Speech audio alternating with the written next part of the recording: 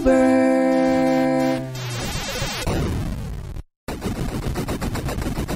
Hello, this is another episode of Cyber Coast to Coast. I'm Scott Schober here on the East Coast out of our headquarters at Berkeley Varitronics, Metuchen, New Jersey. I'm joined by my brother, Craig. How you doing, Craig? Hey, I'm doing great, and I'm out here on the West Coast in Long Beach, California. What do we got for today?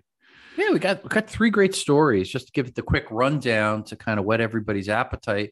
The first story comes from us from The Verge, which is a great source for some of these stories that are a little more edgy. It talks about fake cheating sites that are the latest risk for remote students. So something that students where they're taking tests, we'll dive into that a little bit remotely.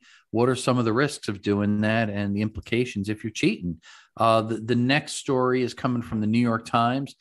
This is a crazy one. I'm kind of hesitant to get into it because it's just so wacky. Justice Department seizes 3.6 billion in Bitcoin and the arrests of a married couple. And this married couple is just off the rockers. And I think I'd love to hear your take on this as we dive into this story, because it just makes me laugh.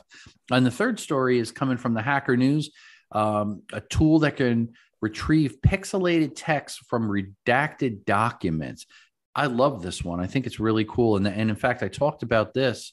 Actually, I'm going to be talking about this Monday morning on in the headlines of Cybercrime Magazine. So it's kind of coincidental discussing this today in a little bit more detail. And again, I'll be covering this topic as the headlines, cyber headlines on Monday morning with Cybercrime Radio. So those are the three headlines. But before we dive in, I wanted to just share with everybody, our listeners, and we thank you for listening, and to mention that this episode of Cyber Coast to Coast is brought to you by Cyberlytica, providing proactive cybercrime intelligence. To learn more about Cyberlytica, visit cyberlytica.com.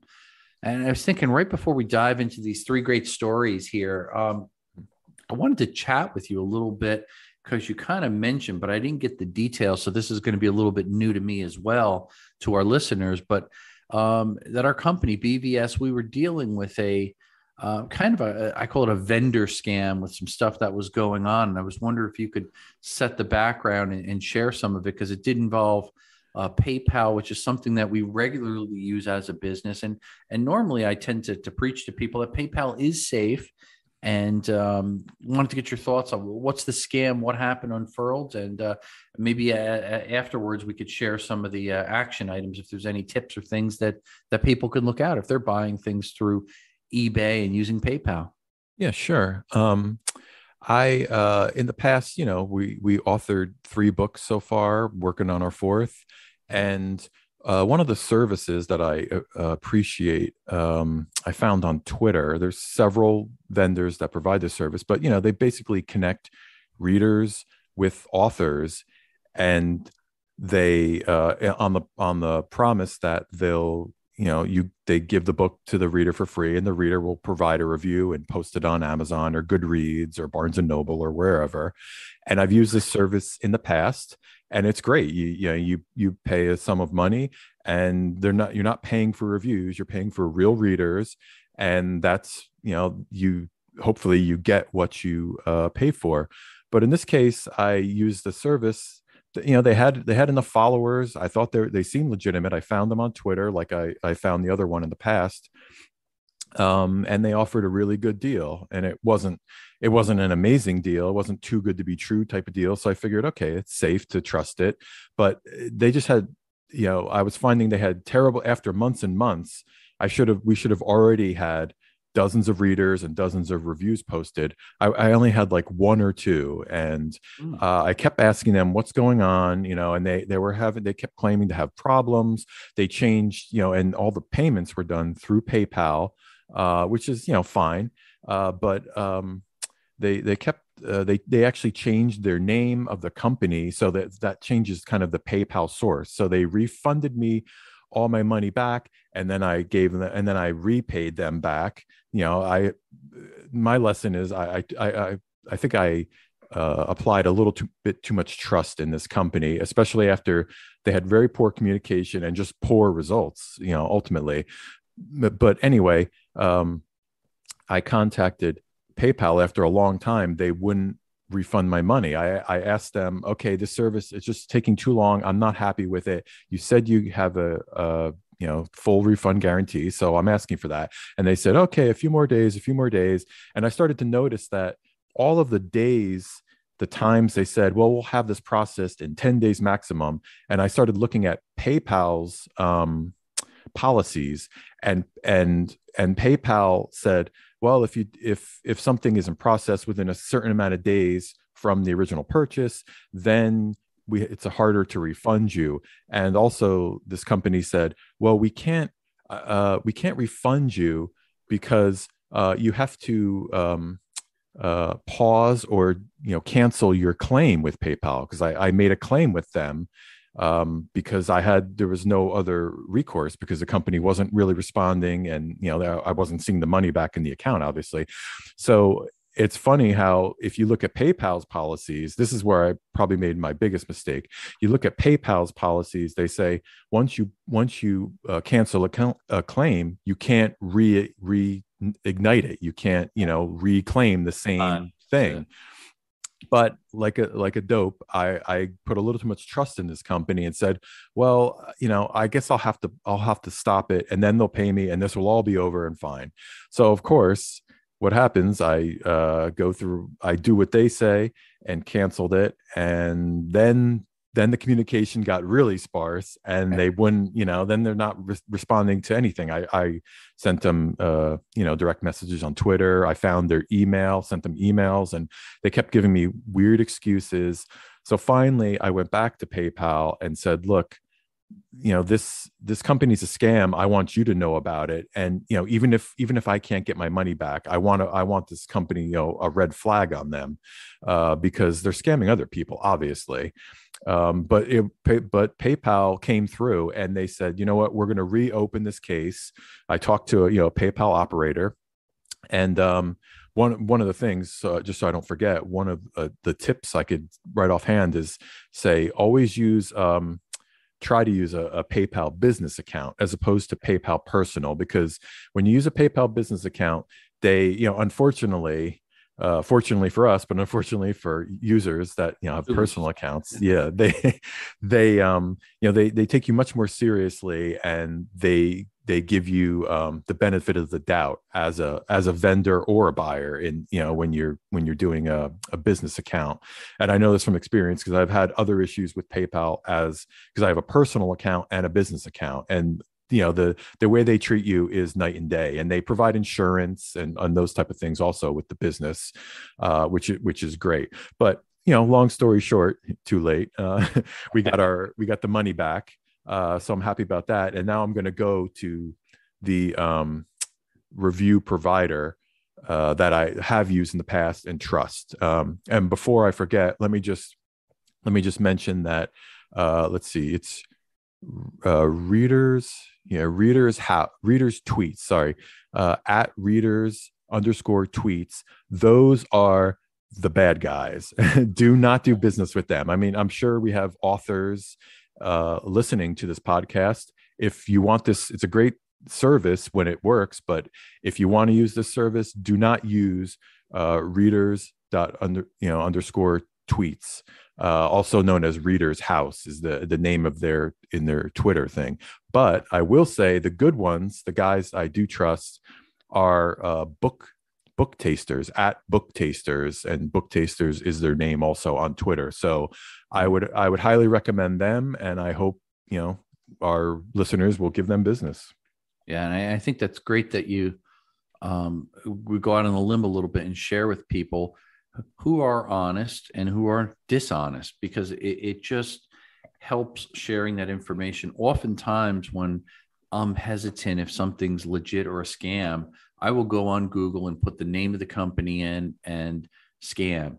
And sometimes it's interesting because other people have shared, hey, don't trust this company, it's a scam, or avoid this one, I was duped, up. So you could save yourself a lot of time and money just by taking the time out and run it through a quick search, see what other people have. So I think the more we share information, it starts to make me think it'd be a great site. And maybe there is a site out there that just shares people's true experiences. And as long as that's not manipulated and submitted and somewhat vetted, it does let the consumers. It reminds me of I guess in the early days of Angie's List or even Craigslist or different things, that there was some level of confidence in it before all the world of scammers hit all that stuff. Yeah, it's funny that you mentioned the that you Google stuff for scams. I do that too all the time, because that kind of brings me to the almost a part two of this story, which came about. It's not related, but it kind of is. But it's another scam, and it involves PayPal. The apparently I've been doing some purchasing on eBay, and somebody must be shadowing my purchases and watching it, because minutes after I made a large purchase on eBay, our HR department at Berkeley gets a call. I think it was, I don't know if she talked live to anyone or if it was a recorded message. I'm not sure the details exactly, but she writes to me saying, somebody from PayPal just called and wants to confirm your payment because it's a large payment, and here's their phone number. And I thought that's really weird. They don't do things by phone like that preemptively or anything. You have to report the fraud to PayPal. They don't proactively say, hey, that's a big purchase. Yeah. What are you doing? What was the size? What was the rough approximate dollar volume of the purchase? It was about $2,000. Okay, so it wasn't that unordinary for typical purchases that we make as a company. Interesting. Yeah, it was on the larger side for probably the average PayPal purchase, but our company purchases, probably fall in there somewhere. But I thought it was, peculiar, and that's why I immediately typed in the phone number that was relayed to me by Cynthia, our HR department, and wrote scam or something like that after it into Google. And immediately it came up with a whole bunch of links saying, if you get this phone number, if somebody says to call this number back, don't bother. It's a scam. Don't try it. And I found several examples of people, relaying their stories about how they were scammed or they avoided a scam. So, like you said, it's one of the simplest but biggest pieces of advice. It's like where true crowdsourcing is a real blessing on the internet. You go, if you have any questions about anything, almost you just type in the question into Google, and if somebody had an issue with them, somebody had a history with them, you're going to see it posted somewhere. And so that will give you a basis on what you think your next move should be. Yeah, and I think it's interesting.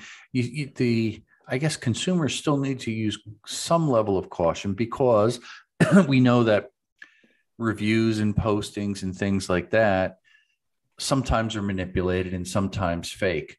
However, I think if you get a general pulse or feeling and you read something and it talks about a scam, especially when they go into detail, hey, it was this amount, there was a sense of urgency to it. Here's the way they responded. And if you see a similar pattern, you kind of prove to yourself, hey, this is actually a credible posting about a scam. So you need to do your detective work. And I think that's true with all things with cyber and scams.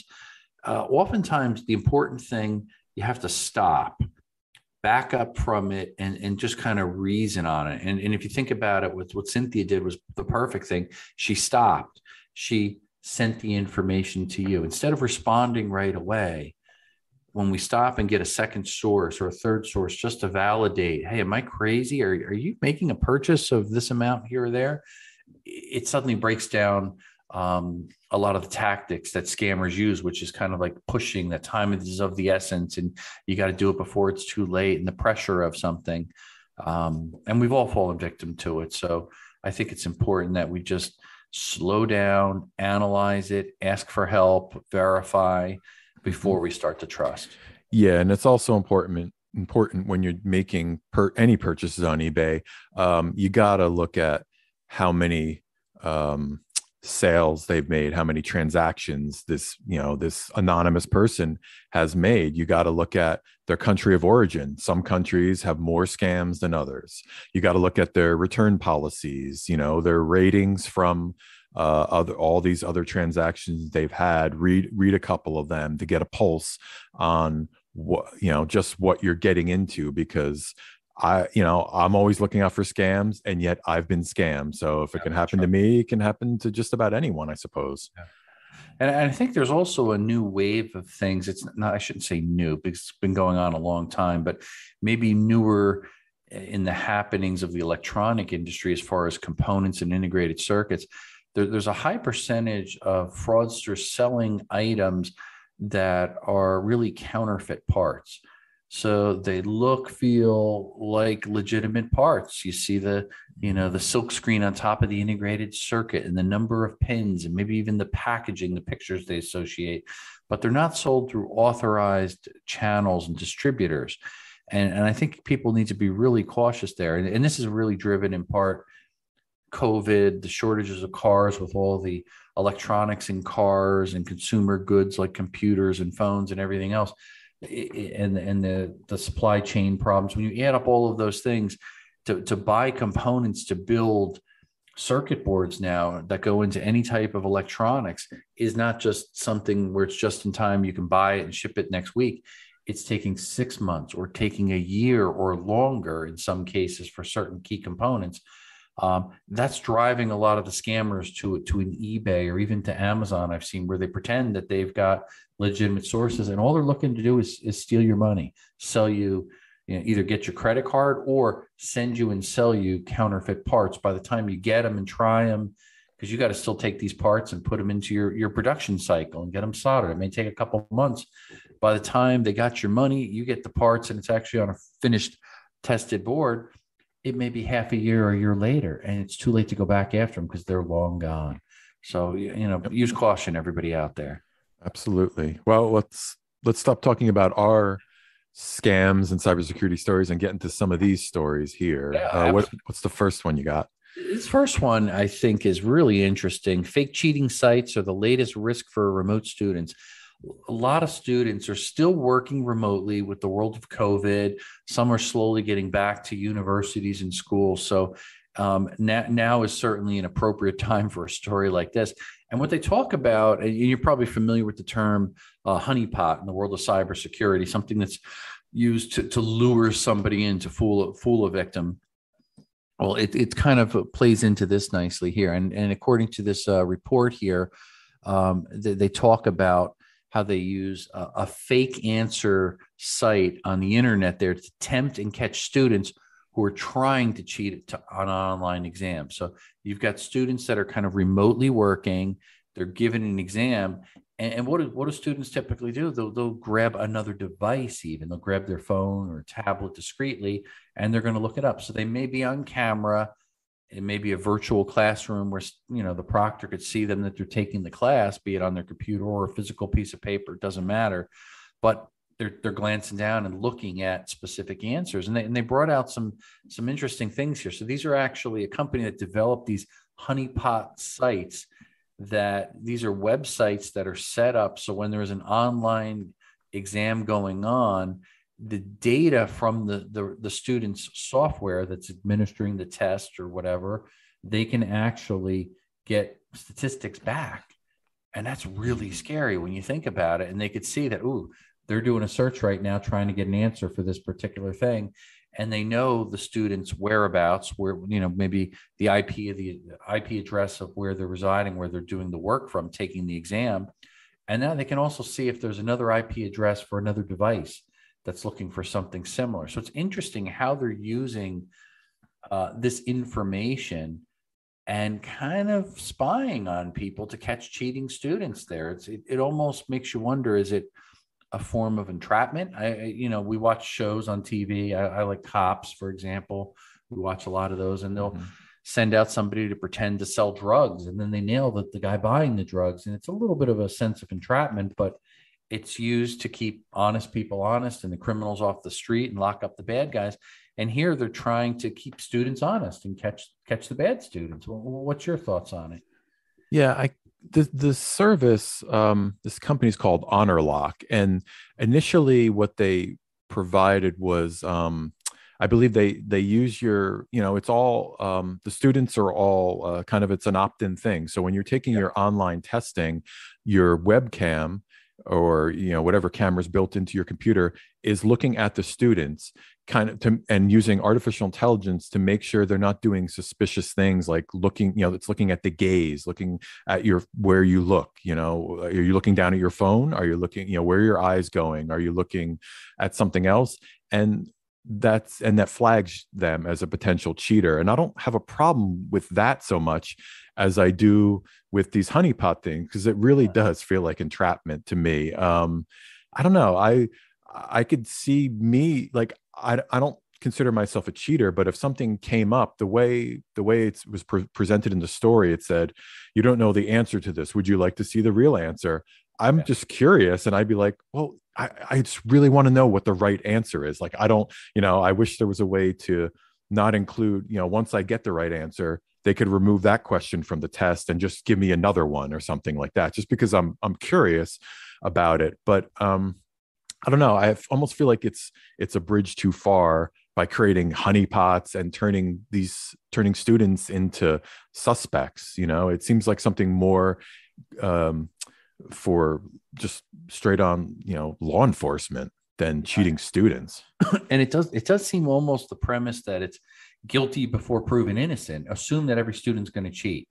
Right. Let's put some honeypots. Let's lure them in. Let's use automation and remote testing software to nail them and sort through and send them a message. The part that was a kind of a standout to me also, that how widely spread the service was used. It mentioned in the article there, in that Verge article, over 300 educational institutions, and they had mention of a few of them: University of Florida, Arizona State, University of Maryland, University of Boston, Massachusetts. So these are some big, well-known universities that are using this technology.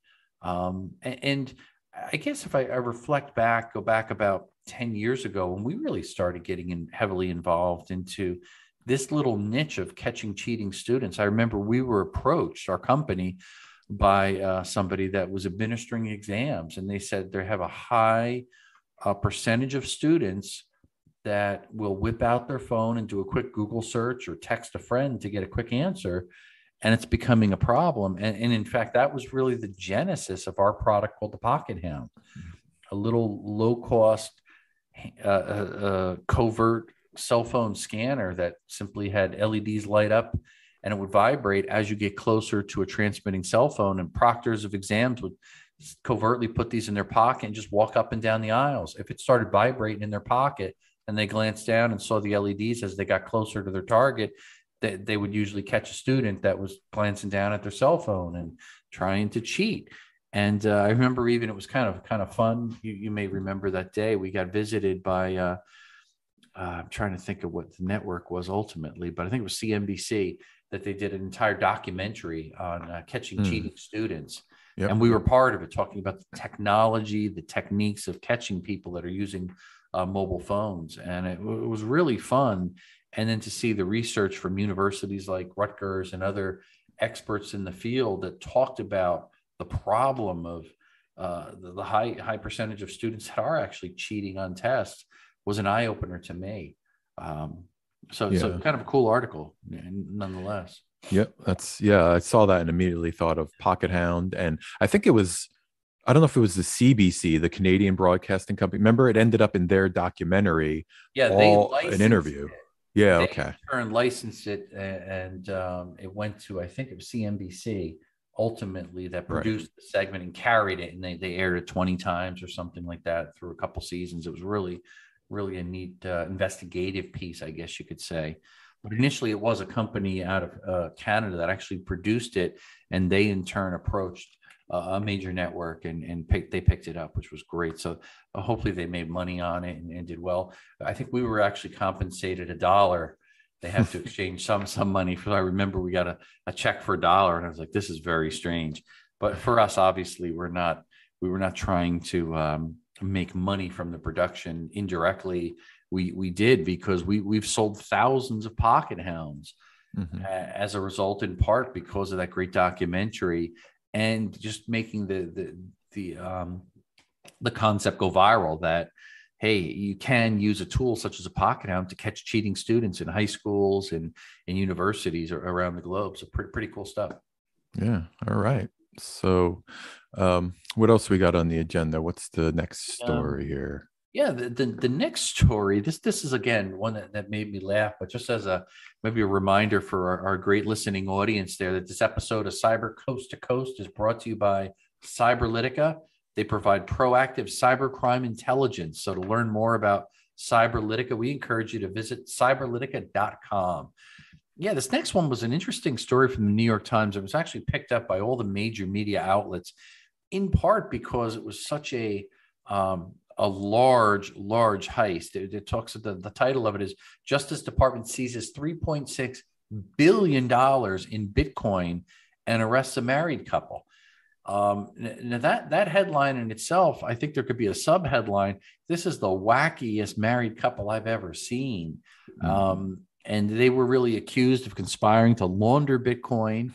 And this was stolen back in the 2016 Hong Kong-based firm, Bitfinex, and one of the largest virtual currency exchanges. And the part that really I don't understand, I'm still trying to decipher it because I was laughing so hard. It's a young couple. They were in their early 30s, and they I guess were laundering this, almost 120,000 Bitcoins. And that was back in 2016. I didn't do the conversion, but since then, we know Bitcoin is rocketed. I forget, up to $65,000. Then it backed off into the $40,000 per Bitcoin. So you're talking about a lot of money here, a lot of coins, and that's why $3.6 billion. It's just phenomenal.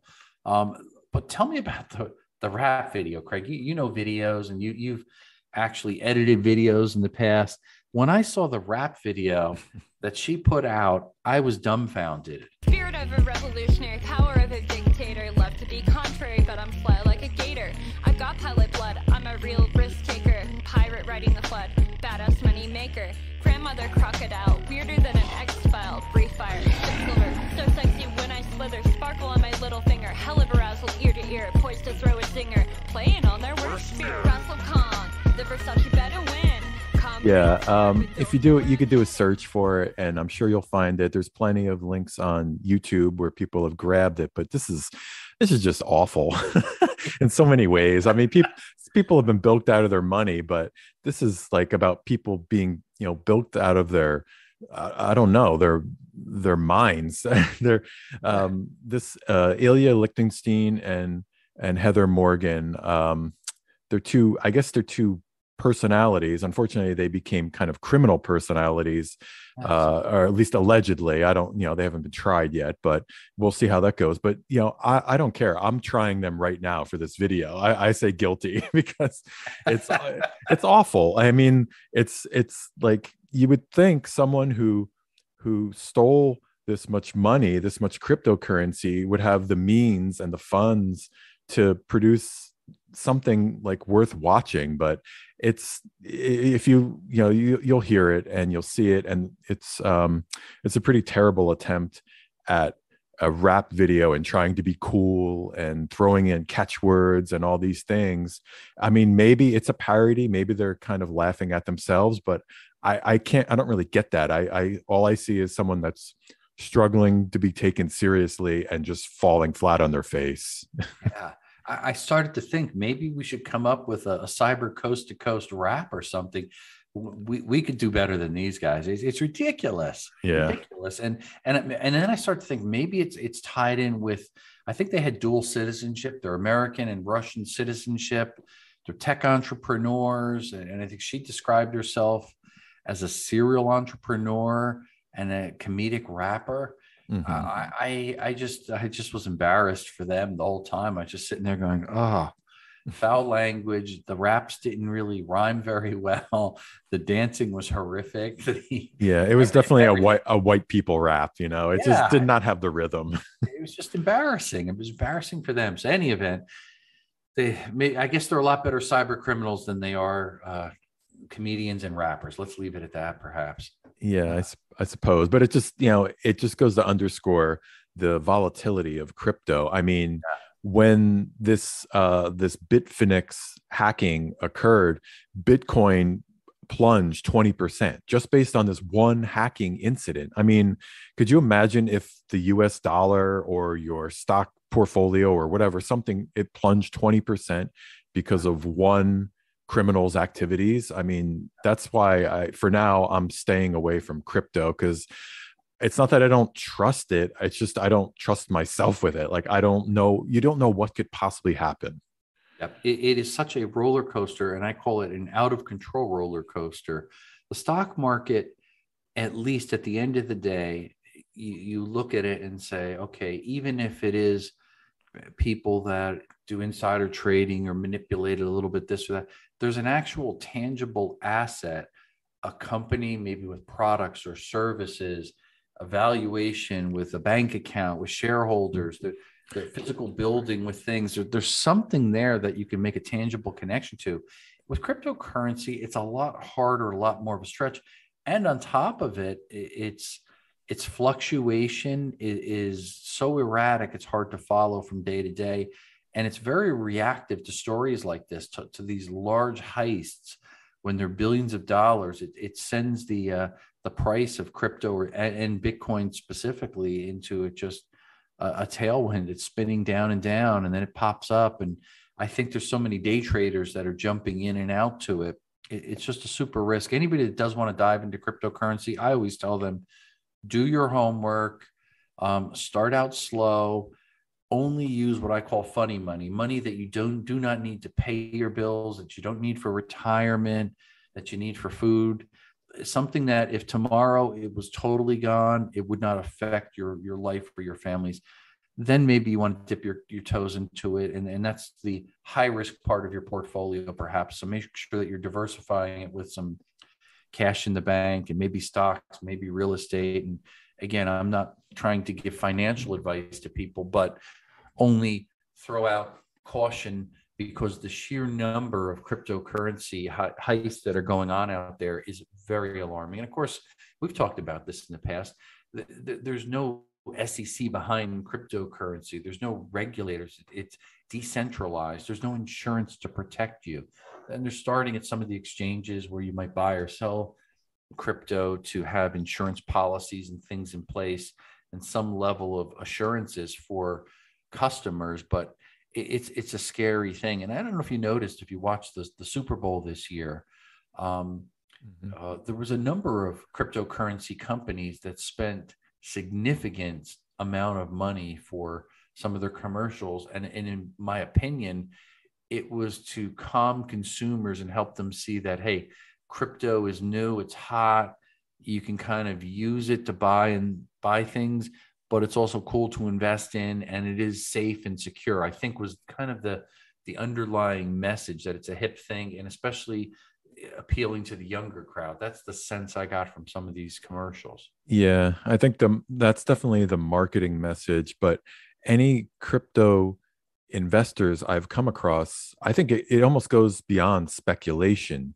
It's like it really is the definition of get rich quick. Yeah. They want to do the minimum amount of research, the minimum amount of due diligence. They don't care if the crypto has a bad name on. They don't really care about the product that the crypto represents or anything. They just want to get really quick returns on their investment, if that's what you can call it. And that's human nature, and we all fall prey to that from time to time. But I think that's the biggest problem I have with crypto. It just creates when you have that many investors trying to get rich quick, it creates a really wild ride, and the rich are going to get richer, and the poor and the middle class, I think, are only going to lose their shirts. Yeah. And unfortunately, you have to have, in any type of those type of things, where I don't want to classify it as a scam, but it's almost scam-like, a percentage of the people that are going to be handsomely rewarded and get 1,000 times return on their money. And there's got to be that many more people that lose their shirts, as you say, just to keep the business model of it flowing, I guess, so it has some life and continues on. But it seems like I hear a lot of people saying, oh, I want to get into crypto. And I say, well, before you do it, say another word. Can I ask why? Oh, I heard you can make a lot of money really quick. It is a get rich quick type of conversation that most people have gotten into. And some of the people have pulled back. I know you could buy a Tesla with crypto and a lot of other things that make it kind of edgy and cool and fun. But some of the places that initially accepted crypto have had to back up, especially when you look at the volatility of it. What you're buying and versus selling and what you're paying for it changes by the day to day. So it's hard to say, well, I need to sell it for this much because the value of it's this much. Then tomorrow crypto rockets up $10,000 per Bitcoin or something. And you say, wait a minute, it's difficult to justify. Yeah. Crazy stuff. And see where that story goes with that couple as it unfolds more, but glad they were caught. And I should point out, glad that the majority of the laundered stolen funds have been, I guess, collected and traced. So congratulations to law enforcement for, again, doing a great job. I'm noticing the Justice Department and FBI, Secret Service, the different agencies working together are doing a better and better job. And we look at what's happening in the world of cybersecurity and CISA, many other organizations. They're starting to make cyber criminals sweat. They're making it harder for them to not just get away with what they're doing, but they're now catching them. They're recovering funds, even in the world of cryptocurrency, where there's an allure of anonymity and you can't catch me. And they're bragging, these kind of cyber criminal media stars, I guess you could say, with all these crazy gangs that they're in, these cyber criminal gangs. But they can only go so far. And I'm glad to see that sometimes they will lose and sometimes they could be made an example of. And I think this terrible rap video will be what we remember about these two fools more than anything else. Right on.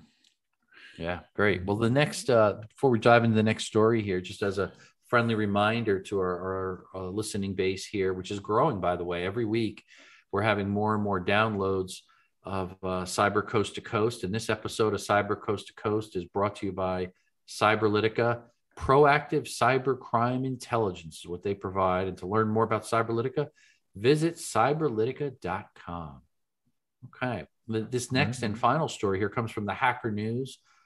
Craig, this was a really cool one. I really enjoyed it. In fact, I already shared it with some coworkers. Billy and I were reading it earlier and laughing because I thought it was just a great story here. And it talks about a new tool that can retrieve pixelated text from redacted documents. And I just love things like this, where they're using technology and tying it into security and helping us better understand what are ways to stay secure.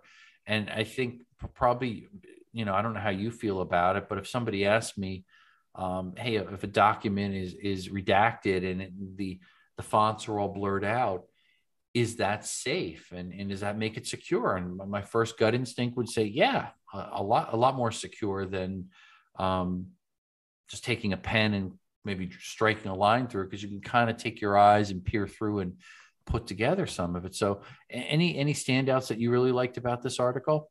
Well, first, I like to urge anyone to see it for themselves on the hackernews.com, and the link will be posted in our show notes so they could follow it directly there. You can see it at work, like a demonstration of this thing, and it's really kind of a marvel, because I remember looking at pixelated or mosaicked images of, when they have someone will testify in secrecy or something like that on TV. And I always thought that, if I just like squint my eyes just enough, I could kind of make out, I could see their face. I swear I could see who they are. And this almost sort of proves that theory, but it uses, kind of advanced, artificial intelligence to kind of go through and say, well, if this is the letter here, and we know what a clear letter looks like, we can approximate what the next letter is going to be. And it just kind of goes down letter by letter and decodes these pixelated phrases. And it really impressed me. Dan Petro from a security firm called Bishop Fox. He's the one who demonstrated this, and it's an open source tool called Unredactor. But I guess my takeaway is almost, in the end, nothing's safe. I mean, the only thing that's safe when you redact something is to just either delete it completely or strike through with a large, the thick black marker like you see on all those, federal papers when they want to redact things. I don't know. What do you think? Pretty cool. I thought he did a great job on the video demonstrating it too, which is kind of embedded in the middle of the Hacker News editorial piece there. So I encourage people to check out the link and watch the video, because it is hard to describe something very visual through a means such as this audio podcast. But when you watch the video, the light bulb goes out. And I think I agree with you. As humans, we're actually great in a sense, example of an artificial intelligence I always look at, because we can actually look at things and kind of piece things together with our vision, fill in the blanks, as it were. So our brains do some amazing things in connection with our vision, but this algorithm takes it to the next step. Now they do talk, I think, in more detail as you dig into the article, because right away the pessimist in me is trying to either debunk it or ask myself, well, if I was a bad guy, how would I get around this? And so they mentioned there that the threat model works on a given piece of text containing both redacted and unredacted information, and that the attacker uses the information about the font size and the type that's gleaned from clear text to actually predict the concealed information. Mm-hmm. So I started to wander in my mind, and I got to think about it some more. Maybe what would happen if the text had multiple font sizes or different kernings where the spacing is a little bit inconsistent, and or pictures in the midst of it and things like that. What starts to happen to it? I don't know. It'd be interesting. But I guess it's really, in a sense, it's this algorithm that they developed, and there's some AI part of it as well that allows it to really do this. But to your point, I think like you said, if you want to keep any type of text safe, number one, you either have to properly redact it by having it completely blacked out, and really a box that can completely prevent you from seeing any size of font and thickness and all the other things there. So it's 100% blocked out. And or you got to go back to old school, which I think is still very effective, using a micro crosscut shredder. That unfortunately that destroys the entire document, not just the part that's redacted. But if you want to preserve or I should say not preserve, you want to destroy a document completely because there is sensitive information in there, proprietary or confidential, that's a real effective way. Obviously burning something completely, but using a micro crosscut shredder to just obliterate it is another way. But there are documents that you really want to preserve, say 90% of it, but there's 10% that has to be redacted. That's where you want to properly do it, where you just black out entirely that section that you don't want to ever be visualized. Yeah. And this is one of the few times where I really wish our podcast was delivered as a visual, because we could include that. So of course I'm urging people to go check out the Hacker News and see it for yourself. But one way to, I guess, an audible description, it reminds me of hashing, a little bit, because you got things that are hashed or sort of encrypted, but if they're not hashed completely or appropriately, it's quite possible to reverse hash them. And we've seen this demonstrated from time and time again by hackers. And so to me, that's the closest approximation of what I'm thinking this could be compared to in a non-visual way. Yeah, I think so. It's a good comparison there. But again, I think no matter how much we talk about it, this is one of those things. I read the article, then I had to reread it. Until I saw the video, it didn't click with myself personally. So again, go to the article really to dig in and kind of I'd love to hear other people's thoughts on it, or give us some feedback what their take is on it after watching the video and reading the article. But it was some great research, I think. And that's, I think what's important. I always love to do a shout out to those in the cybersecurity community that are researchers that are not just reporting on information, but doing research and trying to, find vulnerabilities, find weaknesses, find ways of exploiting technology before the hackers do, to make things safer and to inform us all how to stay safe. That's a really important part of it, because would you have ever thought about this? Probably not. I know I didn't. Mm-hmm. Now I understand it much better, and I'll be thinking about it in the future when I have documents that I maybe normally would just use a strikeout feature on it. And now I'm going to be a little bit more careful, I think. Yeah, me too. Yeah, good stuff. Well, again, as we kind of wind down, we just want to remind our listeners, this episode of Cyber Coast to Coast is brought to you by Cyberlytica. Cyberlytica provides proactive cybercrime intelligence. And to learn more about Cyberlytica, visit cyberlytica.com. We thank them as a sponsor for our segment here of Cyber Coast to Coast. Thanks again to our listeners. And if you're enjoying these weekly episodes of our podcast, Cyber Coast to Coast, please take a minute to share it with your friends and give us a little review.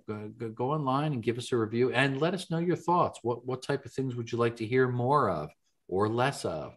More jokes, more music, more cyber, more hacking, more tips. We're here to keep our audience happy. So thanks again for tuning in. And this is Scott Schober here on the East Coast signing out for another episode of Cyber Coast to Coast. Stay safe. Cyber Coast to Coast.